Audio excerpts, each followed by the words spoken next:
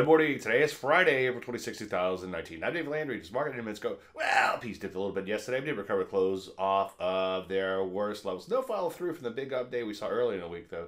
Just yet. As I've been saying, ad nauseum, my big concern remains the fact that we have this big old V-shaped recovery at high levels. Again, by the time the market gets all the way back to these old highs, it's already overbought and due to correct. One day at a time, though. Let's take a look at NASDAQ. Same sort of action going on there, too. Although it did eke out a small gain yesterday. A little bit of an outside day. I wouldn't call it an outside day, but an outside day nonetheless. And closing slightly in the positive columns. Take a look at the Rusty. Rusty, bit of a bummer. Down almost 1% or more than 0.75%, I should say. So far, it's failed to get past this recent little peak in here. As I've been saying quite a bit here too. My big concern is the fact that it's made this big picture retrace and so far hasn't broken out above those highs. As I've been saying quite a bit too, some of these areas in here, such as drugs and a lot of these medical related areas, aren't looking so hot. So what do? Well, just sit tight and wait for setups. Any questions, as usual, Dave.com. I'm Dave Landry, and you start a market in.